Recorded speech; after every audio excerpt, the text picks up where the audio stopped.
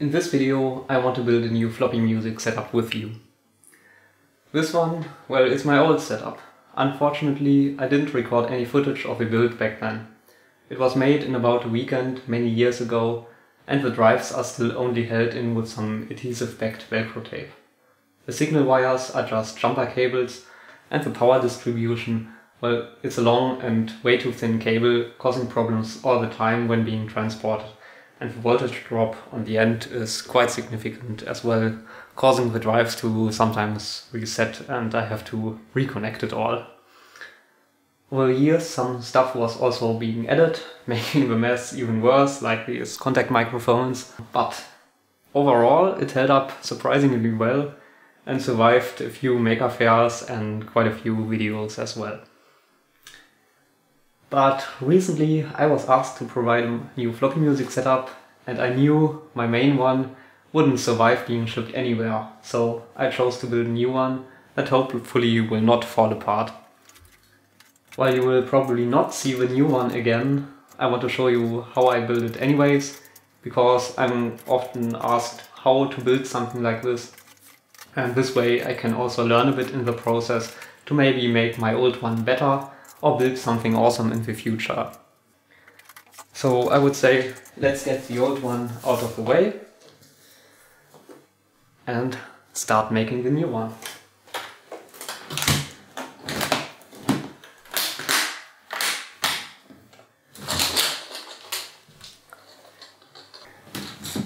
This is, well, it's just a very cheap and simple aluminum box. It was the only one I could find this quickly, but it's the perfect size to make a floppy music setup. It should house about 16 drives perfectly fine.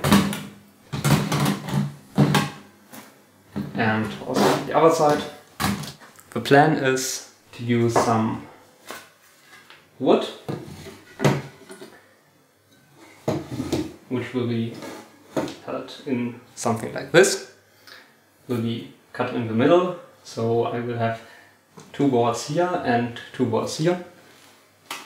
And the drives, I want to connect them like this with some steel strips, with one hole being left free in the middle, so the drives can be mounted on the boards like this. This unfortunately means that the drives will contact the board with just the screws, but I think it might be even better this way, because this way it shouldn't rattle. It's screwed very tightly and pushed into the board, and it might even enhance the sound a bit. Instead of using the old very thin cables, this time I bought a few standard Molex adapters and floppy Y cables. Another new thing in this setup will be a new controller, which is an Arduino Duo like in the old one, but this time with some shift registers which can control the enable pins of the drives as well. This means the drive will be turned off when it's not playing a note. This is not that important in the old setup, but it will be very important if you use not floppy drives, but some normal stepper drivers with some external big motors. This way they are turned off and don't burn all the power all the time. For this I made two of these adapter boards. I wanted to make a custom PCB, but I just didn't have the time, so I had to buy some standard perf board and shift registers locally, which was actually quite expensive, but the only way I could get it done quickly. Now I would like to connect some of the drives together mechanically with this steel strip.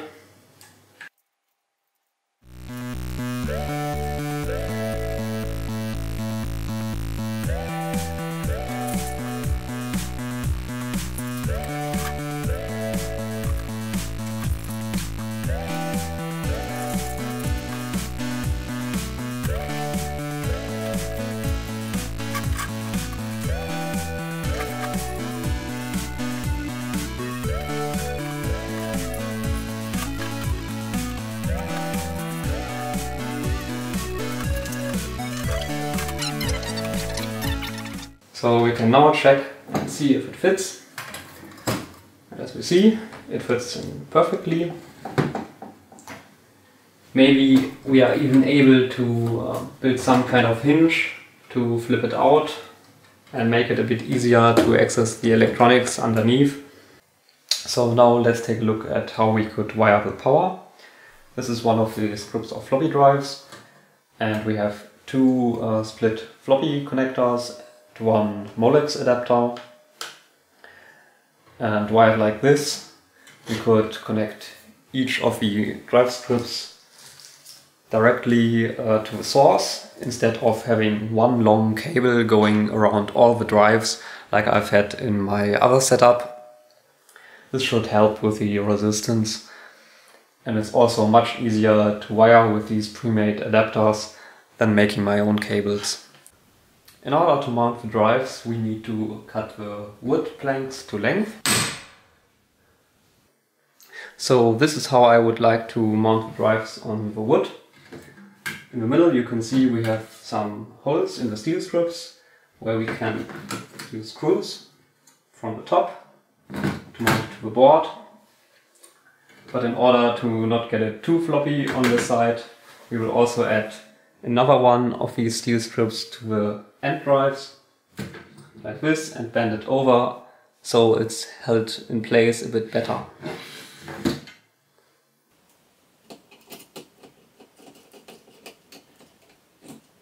So now I want to mount the drives to the wood.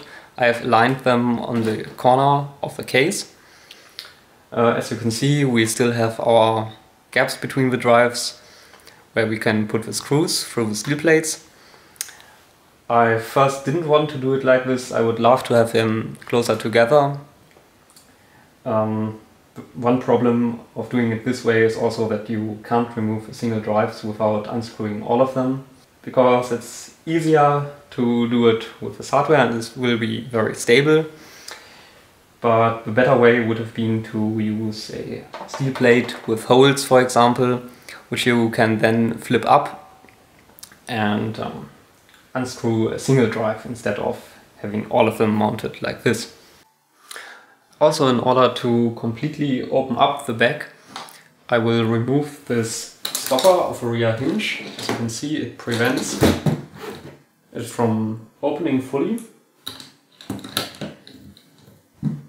For this, you normally just have to remove this. It's also the reason why I haven't used a very expensive one. But now you can open it up much further. The lower drives will be mounted about 2 floppy drives higher up, so there's some space underneath to put the electronics. And hopefully I can also fit this hinge mechanism so that it can be tilted up a little bit and snapped into place with this holder here.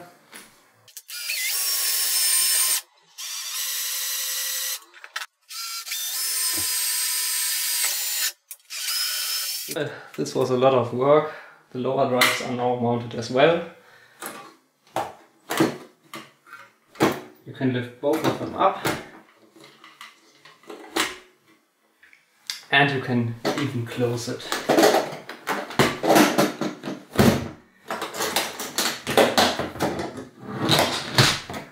It's not exactly finished yet. I need to also make the signal wires and add a USB connector and power supply, but the mechanical stuff at least should be done for now. 1 week later.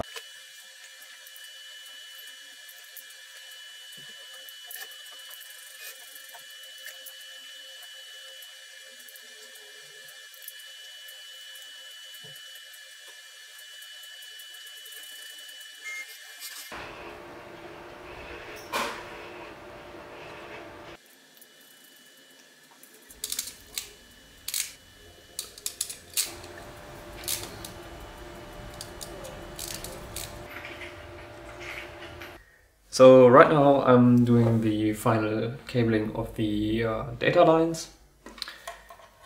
We will have, as I said, 3 wires for each drive this time. And they will also all be labeled and then go down into the lower compartment where this controller will sit.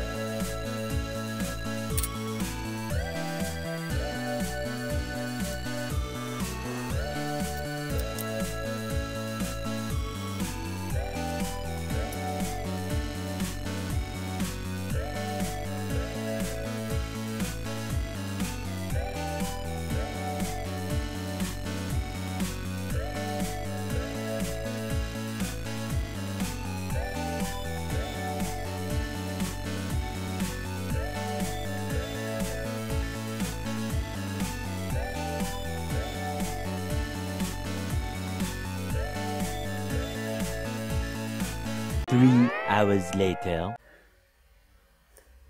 Okay, so now I would like to open up all the covers. I have labeled them so I can put them back on again.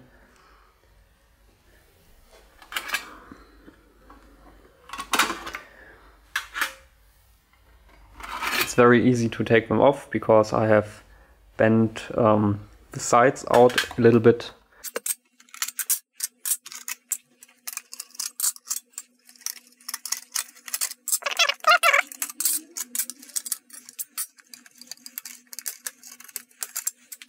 So this is how it looks like all opened up. And let's do another test and see how it looks like.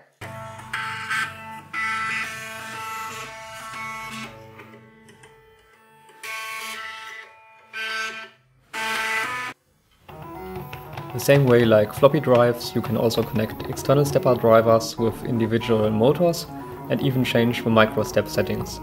The shift register outputs are connected to the enable pin, so it's only active when a node plays.